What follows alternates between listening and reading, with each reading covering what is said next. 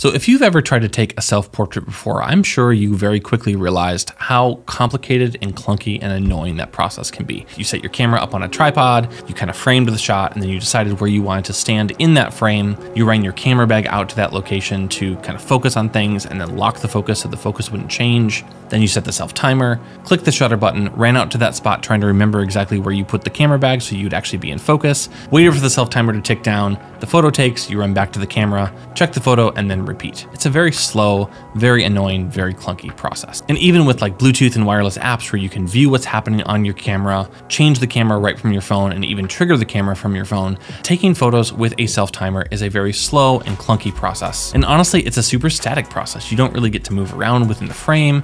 You don't get to run around and jump and actually have a lot of expression. You kind of have to stand in one spot or else you're not going to be in focus. And so when my wife and I left on a trip last year out to the Oregon coast and really wanted to take some photos of ourselves on the coast, I started thinking, is there a better method for taking self-portraits than simply using my camera's self-timer or trying to trigger the camera from a Bluetooth or wireless app?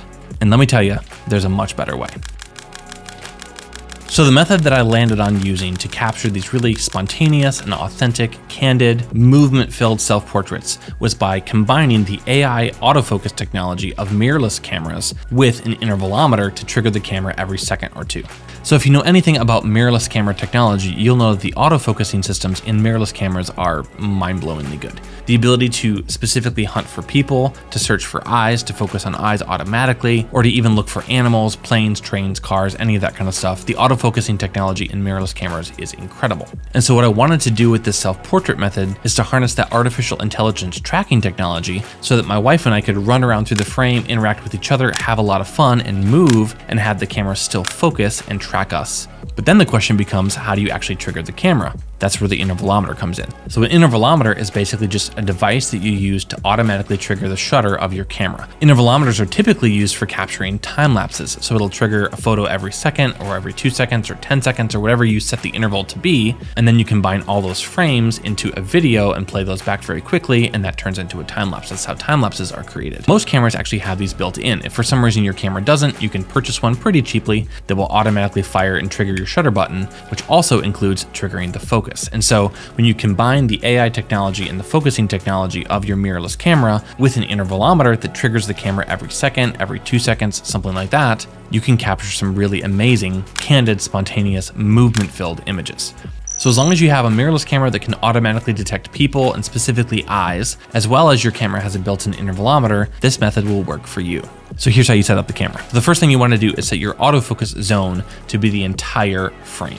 Because the entire idea is to be able to run around within the frame and have the camera track you and focus on you, you need to make sure that you're not set to spot focus or to a limited zone focus. You want to set your entire autofocus zone to full so that the camera will hunt for focus within that entire autofocusing frame. Then you want to make sure that you have person detection enabled as well as eye detection. This tells the camera, look within the entire autofocus frame specifically for people. Then once you've set up all your autofocusing settings, you want to move to the intervalometer. So personally, I like to shoot at about 1 shot every second, 1 shot every 2 seconds maximum. Now I would say if you're going to be running around and moving a lot within the frame, set the intervalometer to take a photo every second. That'll make sure that you're capturing all that movement as it's happening. You're not having a long delay between shots. If you're doing portraits or something where you're going to be a little bit more slow moving within the frame, you can set the intervalometer to every 2 seconds or even every 3 if you have to. Every 2 seconds or every 3 seconds is great for taking portraits. And then the final thing you'll be allowed to decide within the intervalometer is how many photos you want it to take. Personally, I like to set it to about 30 to 50 frames. This allows me to kind of set up a scene, run out, do the movement that I want to have happen, and then run back and kind of look through those images and see if I want to reframe the shot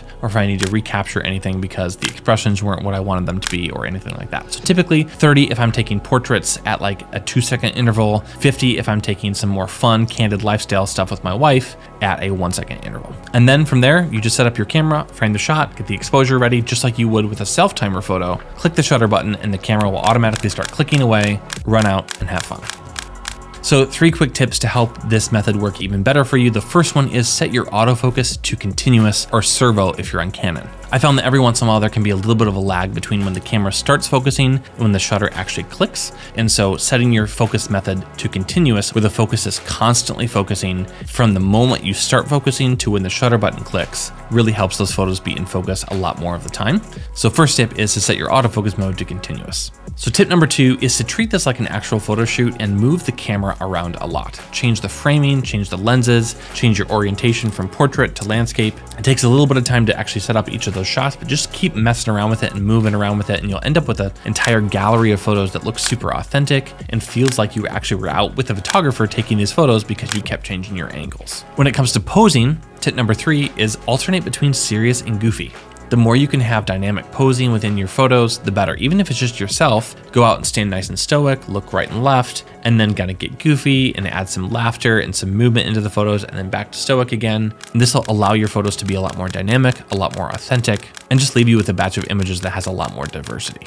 So hopefully that's been helpful, and maybe we'll change your self-portrait game a little bit. If you have any questions about any of this, or if some of this doesn't make sense, feel free to DM me or leave me a comment below. I'd be happy to help you out with any questions that you might have. And if you're a Canon user like me and you want to learn how I set up my R6 and all the custom settings that I use on that camera, click the video right here. I walk through the entire setup of this camera, all the custom settings, including the autofocus settings that I've used in this video here. All right, see you in the next video. Peace.